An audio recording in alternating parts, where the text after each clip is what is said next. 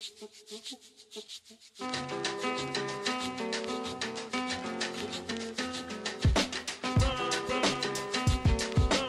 with Bobby and JG Radio. I actually know Bobby, so we got a lot better. We have Mr. Alfredo Segura and Dr. Monica Villarreal and Jeffrey Flores. They are with New Frontiers Public Schools. They're actually second-time offenders of Bobby and JG Radio. They've came here before, didn't hate us, so they're back again. I want to say thanks for hanging out with us again. For anyone that doesn't know, and I can start with you, Mr. Segura, tell us about New Frontiers Public School. Well, thank you very much for having us out here. As you stated, this is our second time, so it's a joy being out here. So, yeah, a little bit about New Frontiers Public Schools. So one of the quickest thing is that we're a local community-based school. We are a free public charter school district that serves kinder through high school, and we are located on the south side of San Antonio. We've been there since 1998. And we operate the Frank L. Matla Accelerated Collegiate Academy and the Frank L. Matla Early College High School. Our campuses operate under a college immersion model where a student in every grade receives a collegiate experience. So talk about that a little bit more. So absolutely.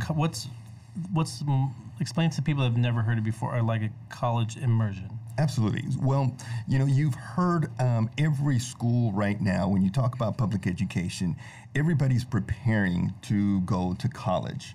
Right. One of the unique factors about New Frontiers Public Schools is, especially at the high school, is that our kids are in college. So that's one of our biggest sell, that while, again, schools are preparing, our high schools are in college. To add that further, at the high school, we have a unique partnership with ACCD, exclusively with Palo Alto at the present moment. And when we mean about full immersion is that our students are on the campus of Palo Alto. So as you can imagine, they mix in just like a regular college student. Mm-hmm. So unless you can see their ID that's pinned on them, you won't know whether they're high school or a college student. So they're actually taking classes at the university? At the college, right. Yes, sir. Mm-hmm. Awesome. Mr. Flores, I heard you had a path to and through college for. Do you have a path, offer paths to and through college for your students? What does that mean? So our students are able to start taking college courses as early as their freshman year of high school. So out the gate? The spring semester of freshman year. Wow. So in 4 years, we're putting 6 years of school in 4 years. They're graduating high school with a distinguished diploma as well as 60 college hours or an associate's degree. That's all at no cost. So with our partnership with New Frontiers Public Schools and Alamo Colleges and Palo Alto College, we pick up the cost of tuition, fees, books, everything. So we work within the elementary K-8 model, Dr. V's campus, in helping them get prepared. So when they come to us, they're in that seamless model of when they come to us from kindergarten all the way up through high school, the ultimate goal is they have to finish off their degree. So they're leaving you all with some kind of a degree. So we had our first graduating class 2 years ago. The alumni come back and see us, they visit us. We will have this coming up year, 19, 20-year-olds graduating from A&M College Station, Arizona State University, with zero debt and their undergraduate degree complete. It's at the age of 20, where most people are 22 or 3 or 4. Yeah, so they're leaving us at 18 years old, 17 years old. They're transferring into their university as juniors. Wow.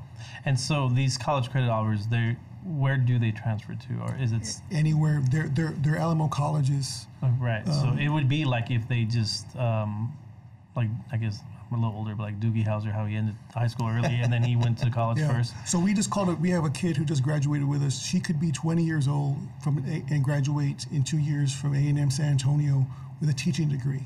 No. And we were laughing with her, saying you could be a Doogie Howser of teaching because you'd be 20 years old teaching 16 and 17 like year olds. People that she could have gone to high school with. Yes. Wow. So JJ, one of the things though, just to clarify, you mentioned that you can take those credits anywhere.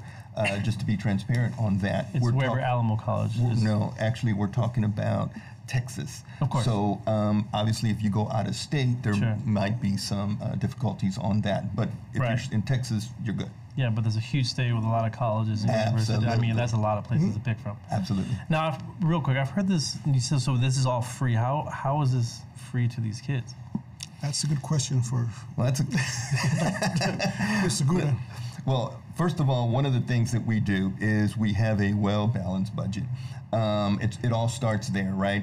So what we like to do is we like to make sure that when we look at our funding, which it is the majority from the state funds. Right. So we need to be very careful how we manage our operations, and so we run at a very, very trim expenses. Sure. So we take a little bit from the bottom line to be able to pay for these colleges. I love it. And so at the end of the day, because you guys are running lean and mean, That's correct. the students that are attending your school, is that, I mean, because I think you talked about that one story of someone finishing a degree at the age of 20 without student loan debt is in itself, Amazing. well, I mean, unheard of. It's like an anomaly. I don't think you hear that a lot anywhere in our community or city or anything like that. And if we're going to continue to say that, you know, education is a great equalizer, we need to find the ways to be able to do that.